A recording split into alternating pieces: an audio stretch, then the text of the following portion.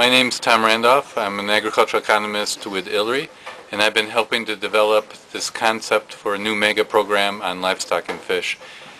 The program, what we're trying to do is something new in terms of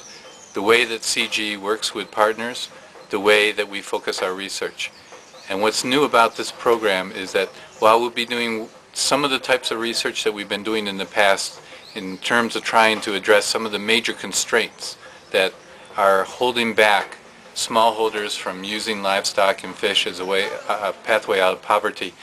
is that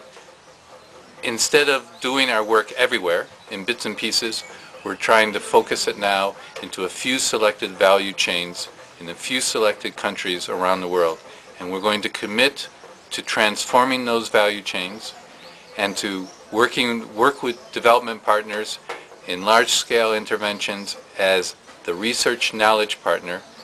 in real time, helping them to have impact on a large number of smallholders,